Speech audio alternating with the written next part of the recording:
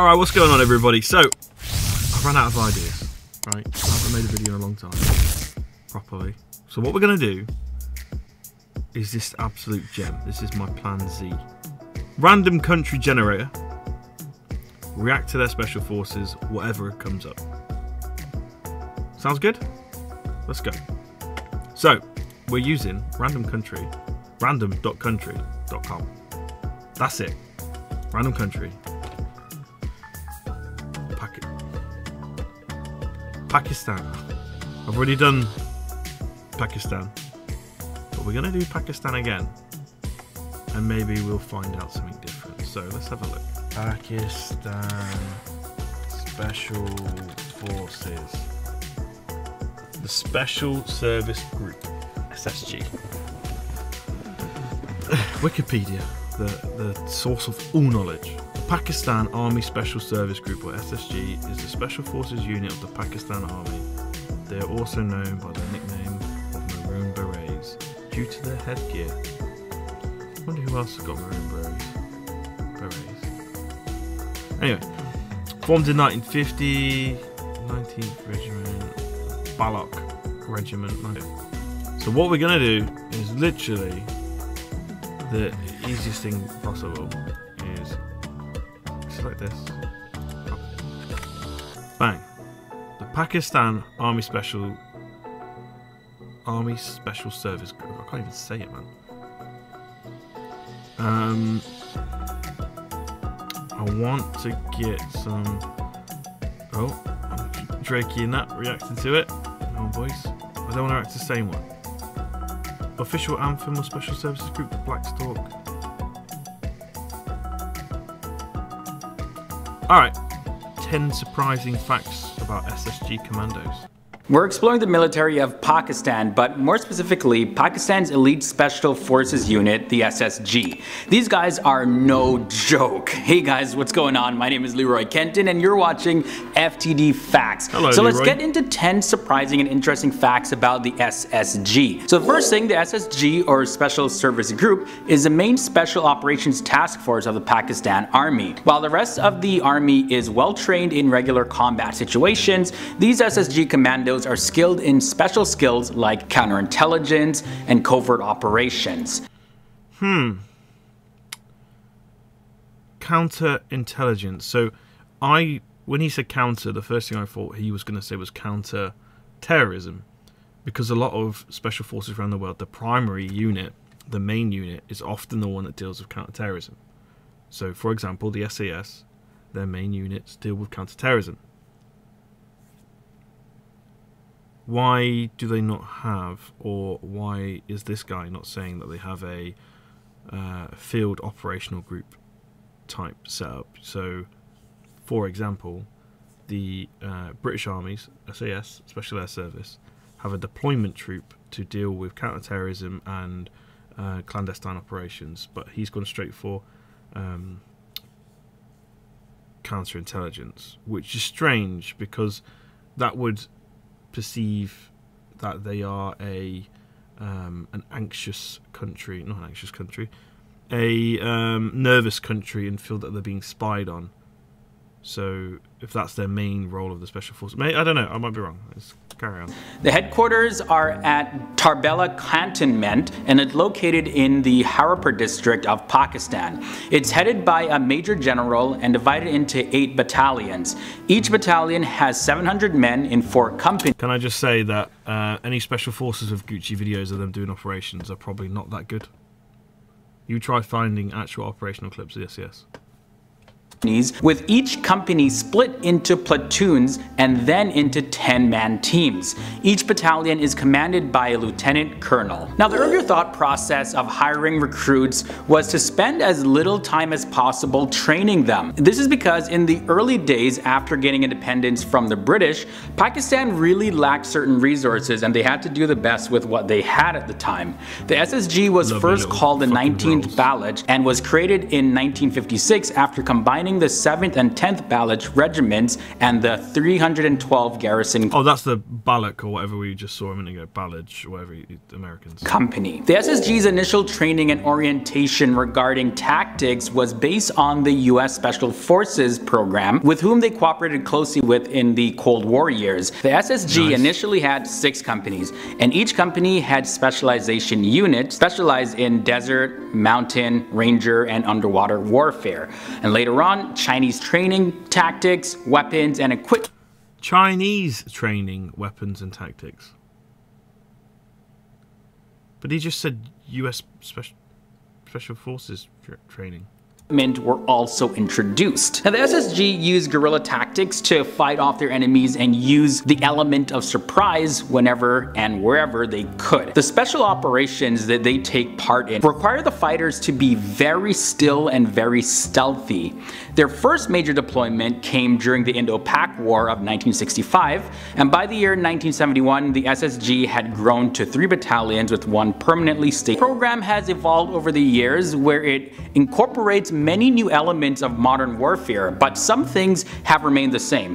The SSG officers must have at least 2 years of prior military experience and volunteer from other... It looks like, and I'm sorry to say it, it looks like the ISIS propaganda videos that they were putting out. Do you remember when they were at their peak, and obviously a horrible organisation regardless of who you think you are. Horrible organisation. But they had some really good propaganda stuff that they were releasing. They had a lot of money spent on it. Formations for 2-year assignments with the SSG. Non-commissioned officers and enlisted men volunteer. Hang on a sec. Alright. There we go. Alright, so the boys are rappelling. It even says fast rope there.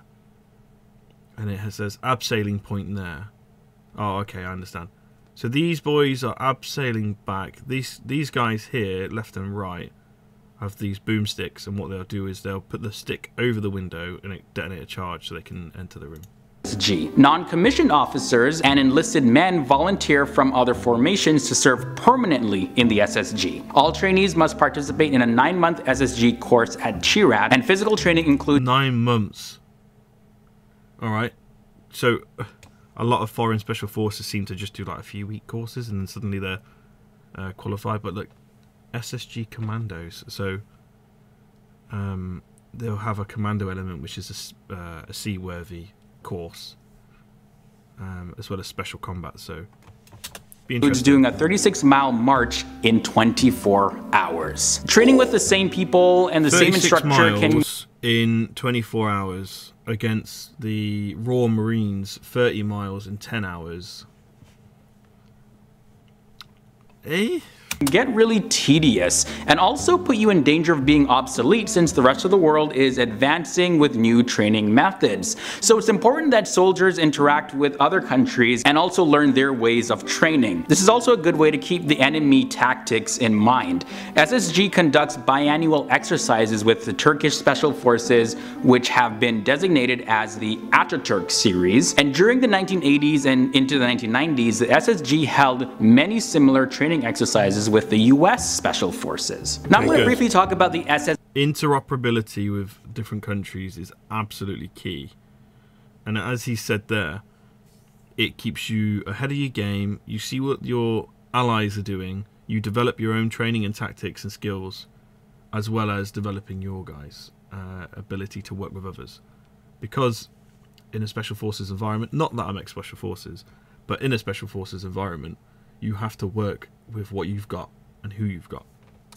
SSGN. Now, these guys were actually created after the SSG army, after the Indo-Pakistan. Yeah, so that's what I was saying about how there's different like sort of branches that do different roles. So SSGN is going to be the naval variant. War in 1965, the Pakistani Navy, under the advice of the US Navy, decided to create its own special warfare unit. The SSGN was born in 1966, and by the year 1967, the United States had finally lifted the embargo on Pakistan, therefore allowing the United States States Navy SEALs to provide their training and operational techniques to the SSGN. And speaking of the SSGN, the current SSGN headquarters are in Karachi, Sindh, and they were modeled after the American Navy SEALs and the British Special Boat Services, or the SBS. Because US SEALs had supervisor training, the training of the SSGN is one of the toughest training programs in the entire world. Did not expect the dropout rate for the SSGN is 80 to 90%. Now getting back to the SSG Army, so let's take a look at their uniforms. They're really distinguished by the insignia and the Maroon Berets with a... Right, so they've got the old British DPM smocks and shirts on, right? With a dress, with like a barrack dress shirt underneath, and I can't remember what the is it a cravat thing that they're wearing under their necks? It's like the same as what the paras wear, but they wear like I don't know, like a mesh type one with dress trousers and boots. Whenever I had witnessed or approached or saw a special forces soldier in real life, they looked the scruffiest bastards I've ever met. And if you can appreciate what I'm saying, and you know what I'm saying, you will agree with me that they are not what you think in terms of, like, especially the British Special Forces. Like, they're never what you expect them to look like. But these guys doing the song and dance and show in front of everybody, I think is wrong. The elite of any nation should not be putting on a song and dance unless they're trying to justify their existence about, I guess, taxpayers' money. If the national Pakistan tax allowance, or I don't know what you call it, government spending, goes on this mysterious special forces, they want to see what they're getting for the money. Usually in poorer countries like North Korea will parade all of its special forces and weapons and stuff, showing the whole world what they've got, which we may or may not be laughing at them, but you don't want to put it on show when they're meant to be your elite special forces secret, you know. Silver metal tab on a light blue felt square with a dagger and lightning bolts. There's also a wing on the right side of the chest, and the combat uniform of the SSG is similar to the US woodland pattern camouflage. Is that actual SSG members? Because they look chippy as fuck. Coat and pants. Initially, the SSG were popular for their green berets with Baloch insignia back in the 1950s, but the SSG, they dropped their green berets and adopted the Baloch regiment's Maroon Berets. And the final thing I want to share about the SSG is that the SSG had been listed as the best special forces group ahead of the United States Navy SEALs and the British Special Air Service group. Now this list was done by Business Insider Australia back in the SSG are not better than the SAS and or the US Navy SEALs. SSG Sub Special Forces. If they're modelled after others, they're clearly not the best fucking special forces, are they? Marcos. Marine Commandos trained in Halo and Hato. Alright, I didn't. Pakistan. Number 2. National GIGN there, pretty good. US Special Forces. Say it like Matt. Sayeret. Matt Cow. Sayeret Matt Call. Joint JTF to Canada. What the fuck is that helmet? It's like a weird Virtus type thing. SES number 7. No way. Navy SEALs. GIS Italy. Alpha Group Russia. Polish Grom. I don't believe that the SSG would be second or top special forces. The year 2015, and it ranked them as the best of 9 top elite forces in the entire world. Now, there may not necessarily be any real bearing to this ranking. However, the SSG still has a lot of things going on for them that make them a very powerful force to contend with. This is also something that makes Pakistanis very proud. So that's all the facts I have for you about the SSG. I hope you enjoyed this episode, and I'm showing you somebody else's video here at this point. Yes, they are obviously very good at what they do.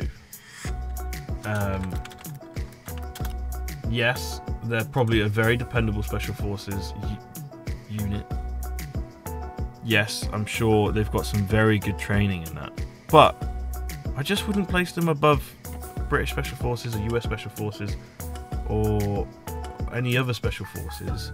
What do you think? Stick it down in the comments below. Do you want more videos like this where we can talk about different special forces units from around the world? I'll do another one. I'll do another random country generator and we'll see what we get. See you in the next one.